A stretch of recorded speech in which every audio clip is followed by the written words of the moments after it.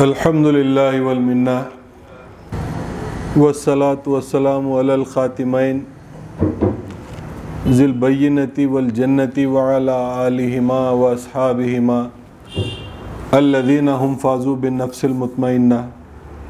अम्मा बाद, मोअज़्ज़िज़ हाज़रीन, अभी आपने समाअत फरमाया कि ग़ज़वा खैबर की जो तफ़सीलात थी वो क्या थी।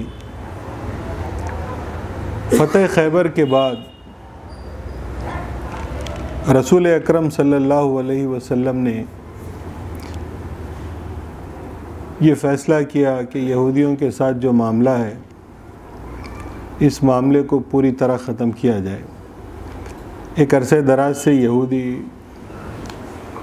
मुसलमानों को तंग करते रहे, दो महाज पर मुसलमान हमेशा फंसे रहे। एक तरफ मुशरिकीन मक्का जो एतक़ादी तौर पे मुसलमानों के दुश्मन रहे, क्योंकि इस्लाम की दावत शिर्क बुत परस्ती के ख़िलाफ़ थी और मुशरिकीन का अक़ीदा शिर्क और बुत परस्ती पर मबनी था। दूसरी तरफ यहूद का ये मामला था कि उनका ये नज़रिया हमेशा रहा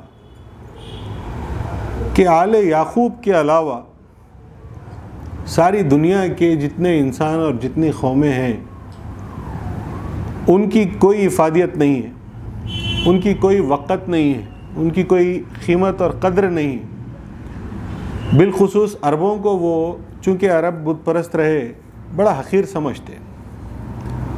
ये बात कबूल करना उनके लिए नामुमकिन था कि मुसलमान अरबों के बीच अल्लाह तबारक व तआला ने एक आदमी को अरबों में से मुंतखब करके अपना नुमाइंदा खलीफतुल्लाह नबी अल्लाह बना दिया है। ये बात वो किसी कीमत पर कबूल करने के लिए हरगिज़ तैयार नहीं थे।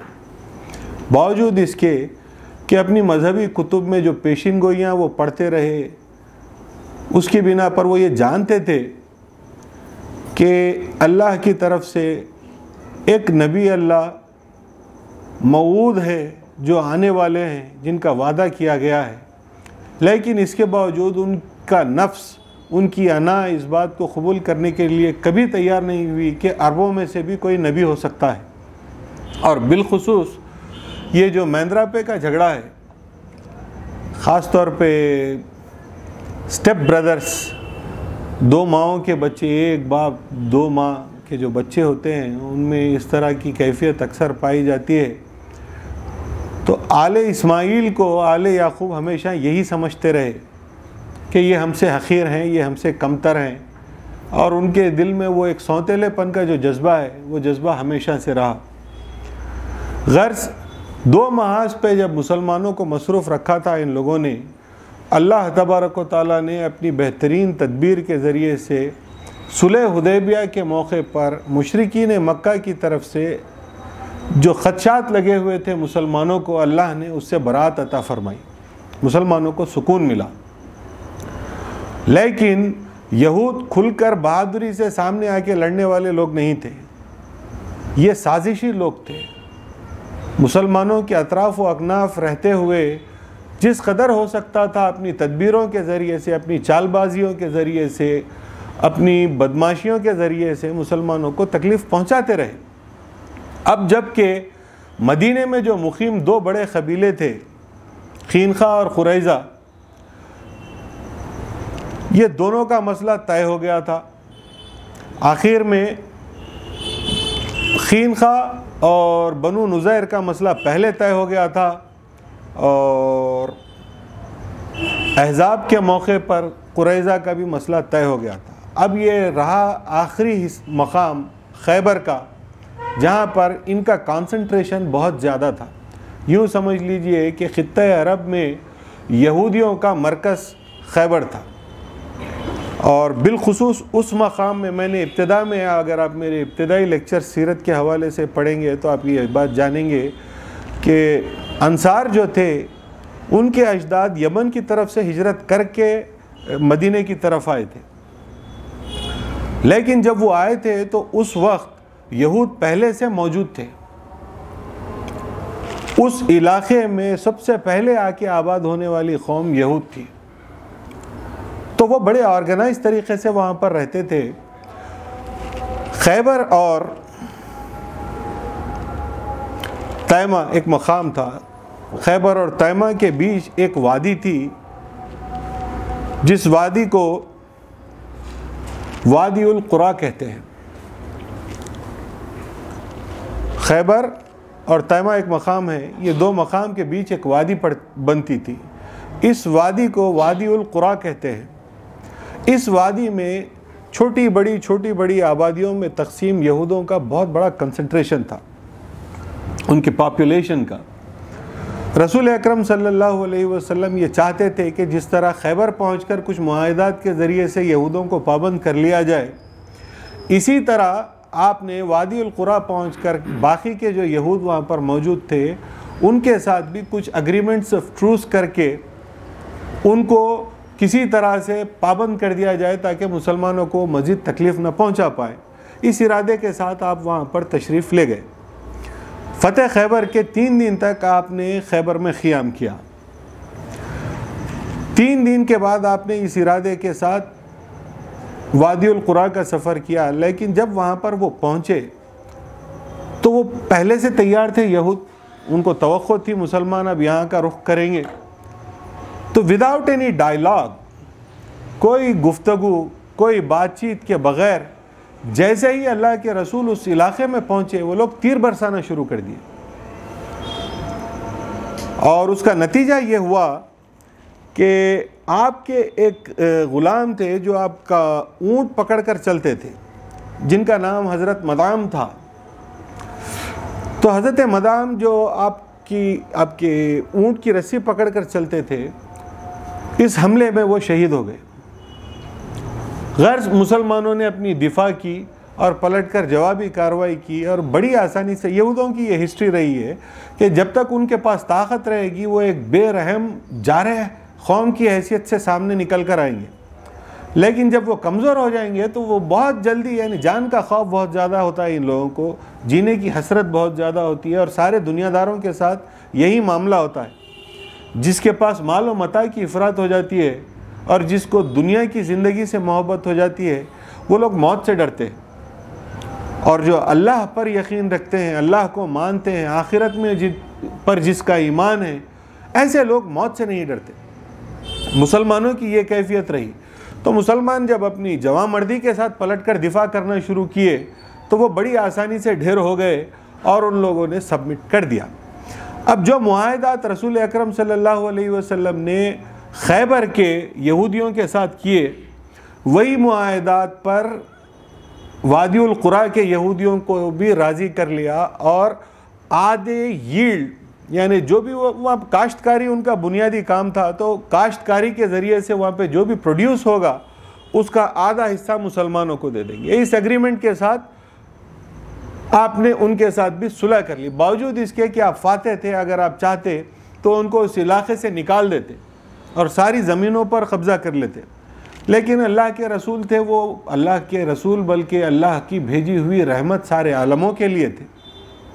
उन्होंने ऐसे दुश्मनों के साथ भी इस तरह का मामला किया। लेकिन यहूद एक ऐसी कौम है जिस पर कभी भरोसा नहीं किया जा सकता। ऐसा होने के बावजूद, अल्लाह के रसूल के इस सलूक के बावजूद, वो किसी सूरत अपनी साजिशों से बाज नहीं आ रहे थे। जिसकी एक छोटी सी मिसाल ये है कि फ़तेह खैबर के बाद जब आप मुकीम थे खैबर में अल्लाह के रसूल, तो मरहब की एक बहन थी जिसका नाम था ज़ैनब। सुलाम बिन मुश्कम की ये बीवी थी। अब आप गौर फरमाइए कि मरहब भी एक बड़ा सरदार और सुलाम भी एक बहुत बड़ा यहूदी सरदार, इनकी हुकूमत चली गई। अब ये आमने सामने का मुकाबला मुसलमानों के साथ कर नहीं सकते, तो अल्लाह के रसूल को इन लोगों ने दावत दी। इसका नाम था ज़ैनब। ज़ैनब ने दावत दी और अल्लाह के रसूल को अपने घर बुलाया। अब अल्लाह के रसूल वो तो रहमत थे, वो किसी की बात टालते नहीं थे। उन्होंने दावत कबूल कर ली। अब जब दावत में गए और तनाउल फरमाना शुरू किया तो आपने एक लुक़मा उठाया और अल्लाह के हुक्म से रख दिया। एक लुक़मा खाया आपने और रख दिया। आपको देखकर दीगर साहबा ने भी यही अमल किया कि उन लोगों ने भी अपने लुक़मे रख दिए। लेकिन एक सहाबी हज़रत बशीर बिन बरार रज़ी अल्लाह ताला अन्हु, शायद उनकी नज़र अल्लाह के रसूल पर नहीं पड़ी या अल्लाह की मसलहत थी, जो भी थी, उन्होंने शिकम चायर खाना खा लिया। नतीजा ये हुआ कि जहर का असर फौरी ज़ाहिर हो गया उसी मकाम पर। अल्लाह के रसूल ने तलब किया ज़ैनब को और पूछा कि ये क्या मामला है।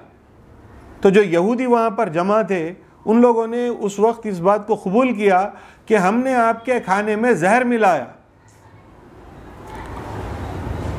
तो अल्लाह के रसूल ने कहा, तुम लोगों ने तो मुझे दावत दी है, दावत देकर बुलाकर अपने मेहमानों को जहर कोई खिलाता है, तुम अल्लाह के कलाम को मानने वाली खुदा को मानने वाली कौम होकर इस तरह के काम करते हो। तो उन्होंने कहा, देखिए आप यानी अपनी शरारत पर भी जवाज़ कैसा है। उन्होंने कहा हमारे मसले का हल यही था। तो वो कैसे? उन्होंने कहा अगर आप अल्लाह के रसूल हैं तो आपको पता चल जाता कि खाने में जहर है।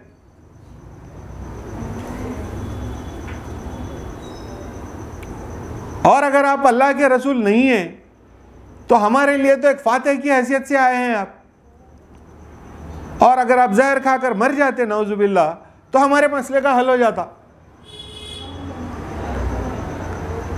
तो इस तरह की बदमाशी की तदबीरें करते रहे हमेशा यहूद। अल्लाह के रसूल ने उसके बावजूद, आप गौर फरमाइए किस रहम के साथ आपने मामला किया कि इस जुल्म के बावजूद रसूल अकरम सल्लल्लाहु अलैहि वसल्लम ने उन्हें माफ़ कर दिया।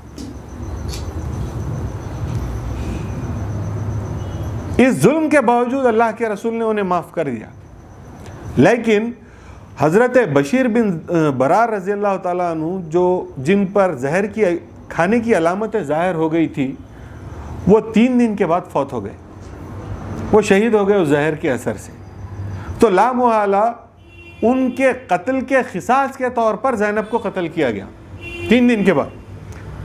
अपनी ज़ात के मामले में अल्लाह के रसूल ने उसे माफ़ कर दिया, लेकिन किसी के कत्ल के लिए कैसे माफ़ करते? वो तो कोई सवाल ही नहीं था। तो 3 दिन के बाद में उसको जो है कत्ल किया गया। इस तरह की साजिशें, शरारतें यहूद हमेशा करते रहे। अल्लाह के रसूल की ज़िंदगी में भी ये लोग करते रहे। आपकी वफ़ात के बाद हज़रत अबू बकर के दौर में भी ये काम करते रहे और हज़रत उमर के दौर तक ये सिलसिला चलता रहा। हज़रत उमर रज़ियल्लाहु ताला अन्हु के दौर खिलाफत तक ये सिलसिला चलता रहा यहूदियों की साजिशों का। लेकिन हज़रत उमर का दौर एक ऐसा दौर था जिसमें इस्लाम की हुदूद को काफ़ी वुसअत मिल गई थी। हुकूमत और सल्तनत के बड़े संजीदा और बड़े गहरे मामलात में आप उलझे हुए थे। एक तरफ से पर्शियन एम्पायर से मुकाबला था, एक तरफ से रोमन एम्पायर से मुकाबला था। दीन की तशहीर और तामीम का काम भी आप पर जो है लाजिम था। इन सब के बीच में वो ये यहूदियों को एंटरटेन करने के मौक़िफ़ में नहीं थे। तो हज़रत उमर ने अपने दौरे खिलाफत में खैबर के यहूदियों को शाम की तरफ जिला वतन करा दिया और कहा कि तुम लोग जाओ, मदीने से दूर हो जाओ। चुनांचे इस बिना पर यहूदी आए और हज़रत उमर से अर्ज़ किया कि हमको मोहम्मद ने अमान दी थी, फ़तह के बाद भी मोहम्मद ने हमें जिला वतन नहीं किया, और उमर तुम अपने आका के ख़िलाफ़ कर रहे हो। तो हज़रत उमर की दीनी मजबूरी थी, आपकी ओहदे, आपके मनसब का तकाजा ये था कि मुसलमानों के हक़ में जो ज़रूरी है वो फ़ैसला आप करते। चुनांचे हज़रत उमर ने यह फ़ैसला किया कि यहूदियों को यहाँ से हटा दिया जाए। तो तब जाके ये यहूदियों की साजिशों का मामला ख़त्म हुआ। वरना तो जब तक वो लोग खैबर में मुक़ीम थे, जब तक वो लोग वहाँ पर मौजूद थे, साजिशें करते रहे, मुसलमानों पर जुल्म करते रहे, मुसलमानों को तकलीफ़ें पहुँचाते रहे। गर्ज़ ये अहम खैबर 7वीं हिजरी के अहम वाक़यात में से एक अहम वाक़या ये खैबर की फ़तह के बाद वादियुल क़ुरा के यहूदियों के साथ जो आपने ट्रीटी की, एग्रीमेंट किया, ये भी एक अहम वाक़या था। इसके अलावा 2 अहम बातें हैं जो मैं आज आपके सामने अर्ज़ करूँगा। वो उसमें से एक अहम बात आपका एक निकाह।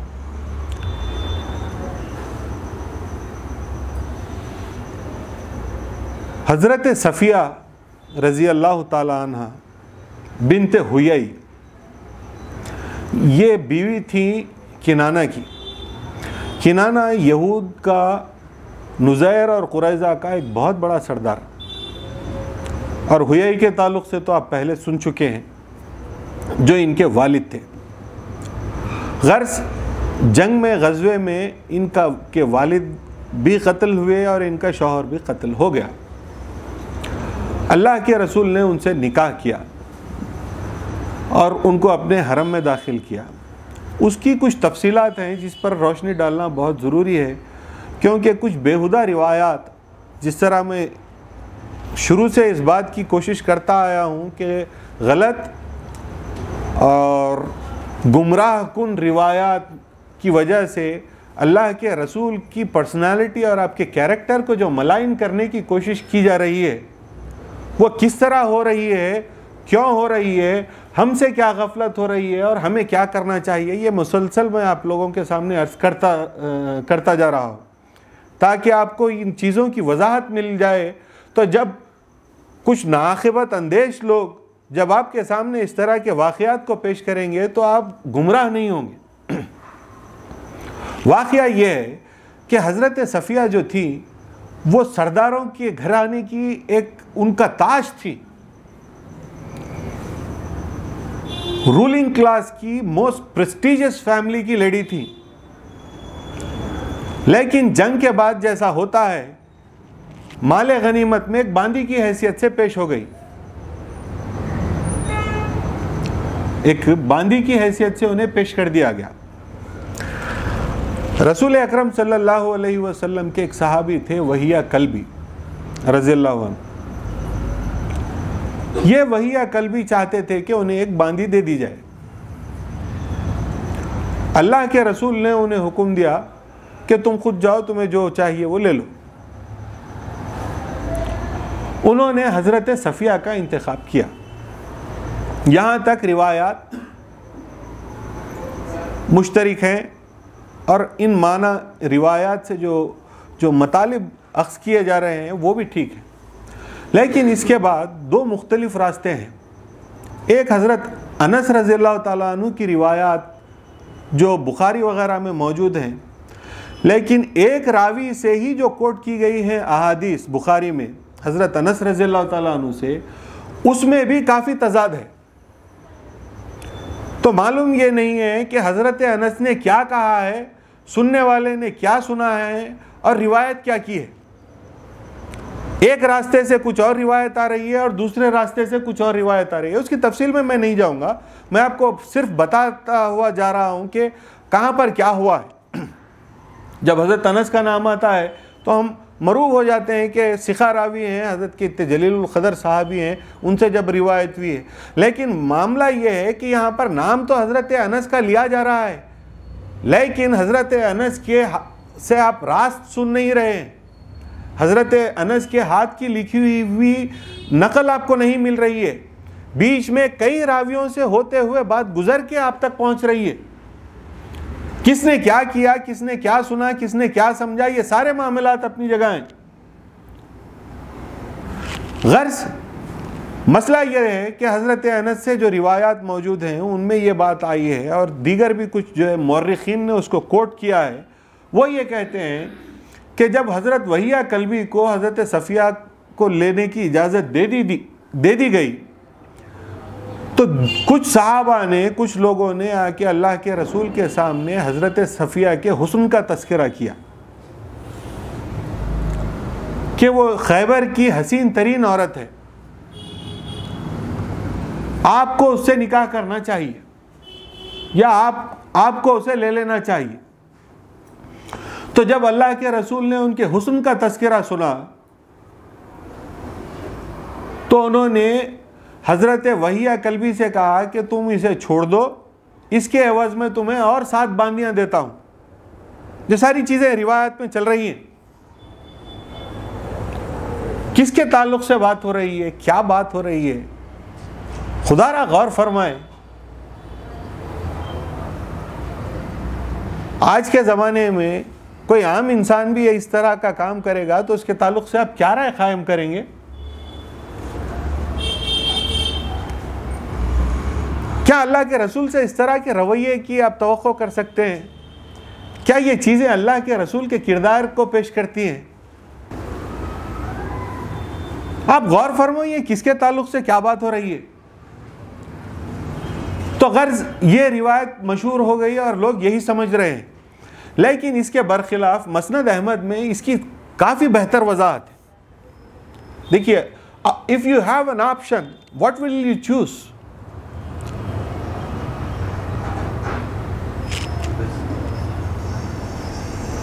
अगर आपके पास ऑप्शन है तो आप किस चीज़ का इंतखाब करेंगे? उस हदीस का, उस रिवायत का इंतखाब करेंगे जिससे अल्लाह के रसूल के अखलाक ज़ाहिर होते हैं, उनका किरदार ज़ाहिर होता है, ना कि वो रिवायात जिसके ज़रिए से आपके कैरेक्टर को मलाइन किया जा रहा है। आप मगरिबी मुअर्रिखीन की किताबों को उठाकर देख ले, जिसने अल्लाह के रसूल के ताल्लुक़ से तबसरा किया है, यही तो रिवायात को कोट करके उन्होंने अल्लाह के रसूल की बारगाह में तौहीन की है।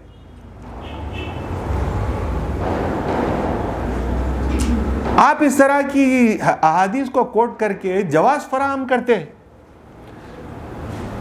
पता नहीं मुअर्रिखीन ने, मुहद्दिसीन ने किस वजह से इन रिवायात को अब तक का किताबों में रखा है। इन्हें तो सिरे से निकाल कर फेंक देना चाहिए। ये आज तक उम्मत जुल्म कर रही है अपने आका पर। 1500 साल होने आ रहे हैं, आज तक अपने आका के ताल्लुक से इस तरह की बेहुदा बातें करते बैठे हुए हैं। तो गर्ज सही वाक़या मसनद अहमद में आया है, जिसमें उन्होंने सारी तफसील बयान की है। वो ये है कि सहाबा ने जब आके अल्लाह के रसूल से ये कहा कि आपने वहिया कल्बी को, सफ़िया को लेने की इजाज़त दे दी, ये उसके साथ ज़्यादती होगी।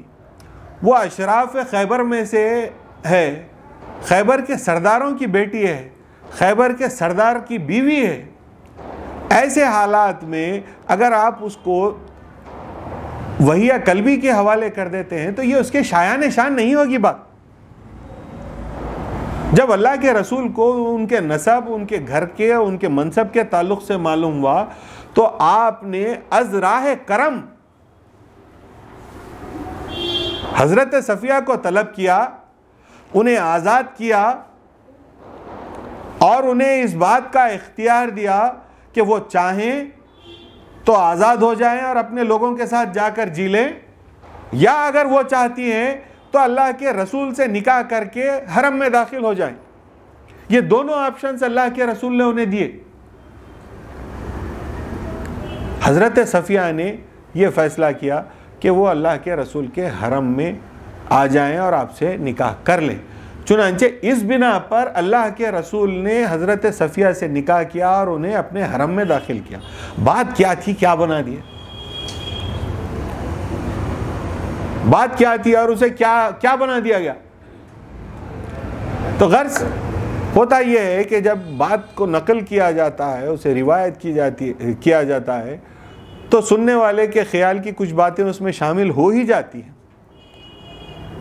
बात पानी की तरह होती है, लेकिन जब पानी चलता है तो जिस रंग की मिट्टी से गुजरता है, पानी का रंग भी वही हो जाता है।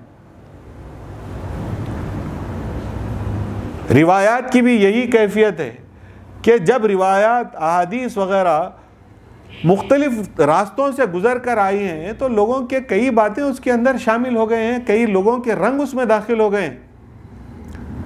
इसी बिना पर अल्लाह के रसूल ने भी इस बात का हुक्म दिया और मेहदी मुरादुल्लाह ने भी इस बात का हुक्म दिया कि जब तुम तक कोई रिवायत पहुंचे तो उसे कुरान पर पेश करो। जिसको मुताबिक बिल कुरान पाओ समझना कि वो मुझसे है, और जिसे मुताबिक बिल कुरान ना पाओ वो समझना कि या तो सुनने वाले ने गलत रिवायत की है, रिवायत करने वाले ने गलत रिवायत की है, या तो वो सुनते वक्त हाजिर नहीं था, कि उसने सही बात नहीं सुनी और सही बात की रिवायत नहीं की। पॉसिबिलिटी है, ह्यूमन एरर।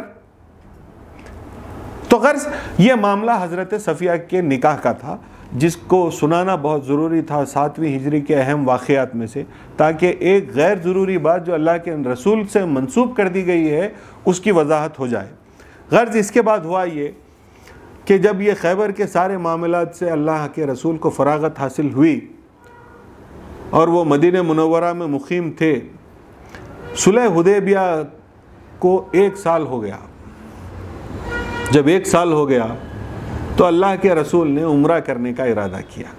इस साल आपने उम्रा करने का इरादा किया। मुशरिकीन मक्का से ये एग्रीमेंट था कि 1 साल तक मोहम्मद उम्रा के लिए नहीं आएंगे। सुलह हुदैबिया के टर्म्स में ये बात थी कि इस मर्तबा उम्रा नहीं करेंगे, 1 साल के बाद आएंगे उम्रा करने के। तो चुनांचे जब 1 साल की मुद्दत गुजर गई तो रसूल अकरम सल्लल्लाहु अलैहि वसल्लम ने उम्रा करने का इरादा किया। अब तक मुसलमान अपने बहैसियत कौम कंसोलिडेट हो चुके थे। आपने सहाबा को हुक्म दिया कि हम उम्रा करने जाएंगे। रसूल अकरम जब उम्रा के लिए गए तो शर्त ये थी सुलह हुदैबिया में कि हथियार लेकर, हथियार बांध कर मक्के में दाखिल नहीं होंगे। हथियार लेकर, हथियार बांध कर मक्के में दाखिल नहीं होंगे। तो आपने एक मकाम मक्के से 8 मील के फासले पर है, बतन बाहज, उस मकाम पर आप पहुँचे और सबके हथियार वहीं पर रख दिए। 200 सवारों को अल्लाह के रसूल ने हथियारों की हिफाजत पर मामूर किया। अब आप गौर फरमाइए कितने लोगों के साथ आप तशरीफ़ ले गए होंगे कि 200 सवारों को आपने हथियारों की हिफाजत पर मामूर किया। अशराफ मक्का, मुशरिकीन के जो थे बड़े बड़े सरदार, वो मुसलमानों की ये अज़मत देख नहीं सकते थे। उनके दिल जल रहे थे मुसलमानों की तरक्की को देखकर। तो सारे अशराफ जो थे कुरैश के, वो अतराफ़ के पहाड़ों पर चले गए। रसूल अकरम सल्लल्लाहु अलैहि वसल्लम ने उम्रा किया। अच्छा, मक्के में एक बात मशहूर ये कर दिए थे कि मुसलमान जो कुरैश मुहाजिरीन हैं, मक्का से मदीना हिजरत कर गए, उनके ताल्लुक़ से ये कहते थे कि मुसलमानों को मदीने की ठंडी हवा लग गई है, मुसलमानों को मदीने की ठंडी हवा लग गई है।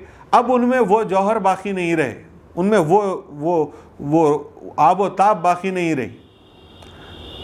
तो हम जो हज को जाते हैं और तवाफ़ करते हैं, तो पहले 3 जो तवाफ़ करते हैं तो उसमें रमल करने का हुक्म है। रमल करना कहते हैं अकड़ कर, उछल कर चलने को।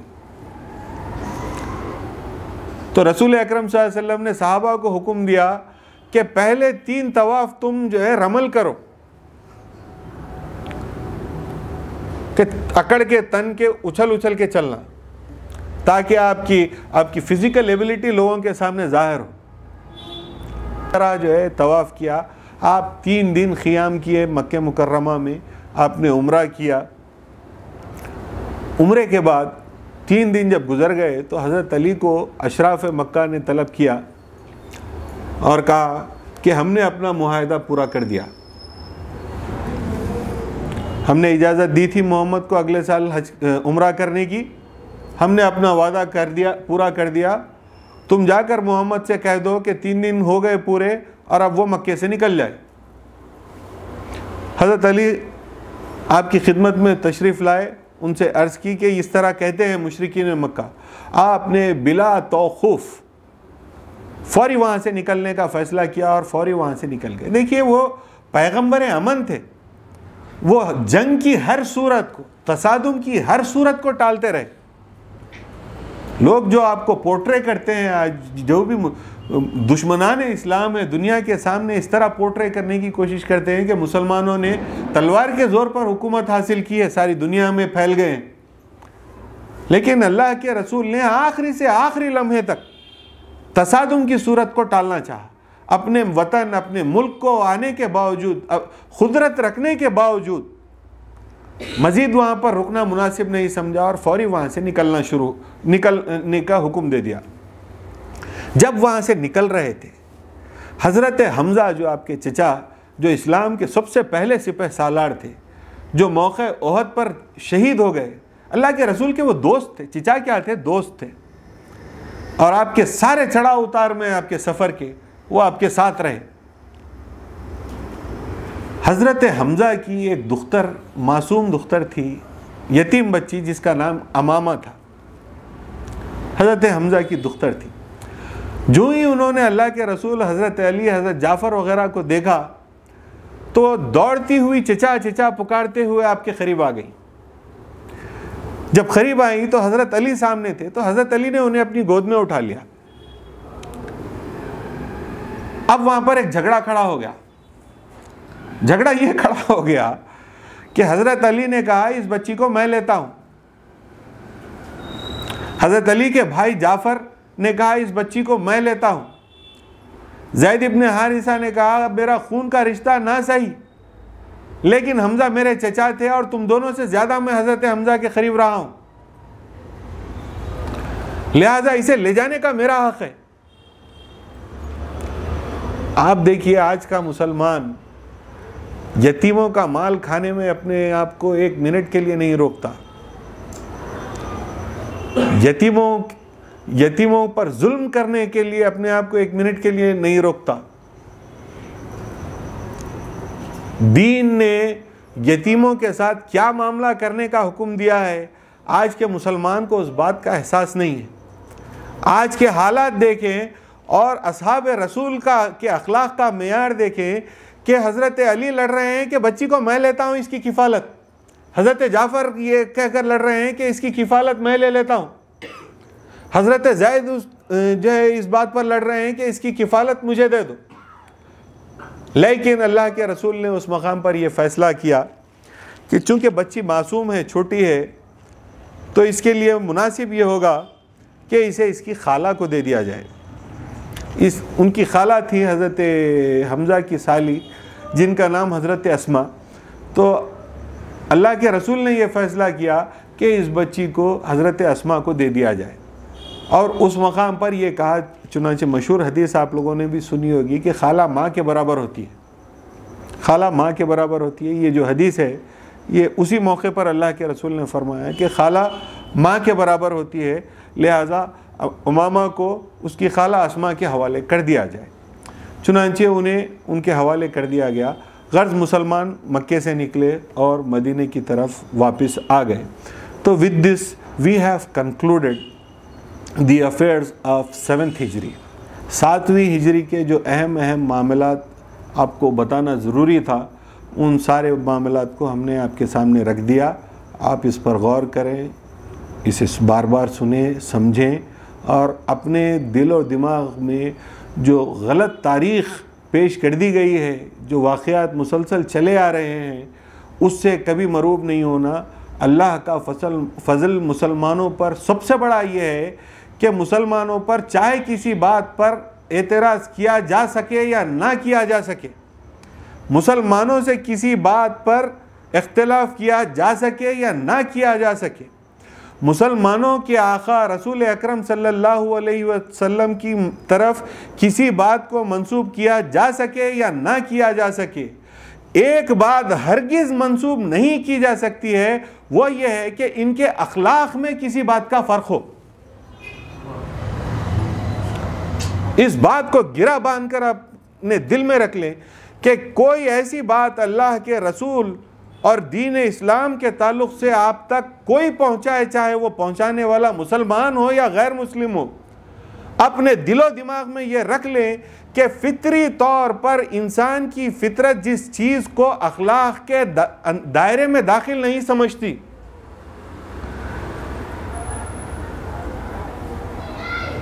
और जिस चीज़ को मोरालिटी के अंदर नहीं समाया जा सकता, वो चीज़ दीन इस्लाम और मोहम्मद रसूलुल्लाह सल्लल्लाहु अलैहि वसल्लम से हरगिज़ हरगिज़ हरगिज़ मंसूब नहीं किया जा सकता। ये बात गिरा बांध कर रख लें। और अल्लाह की तरफ सच्चे और सही अक़ीदे के साथ अल्लाह और उसके रसूल से जो है वाबस्ता रहे, उनकी इताअत करे, उनकी फर्मा बरदारी करे। तो इसके साथ मैं आज की गुफ्तगू को ख़त्म करता हूँ। व आखिर दावाना अनिल हम्दुलिल्लाहि रब्बिल आलमीन।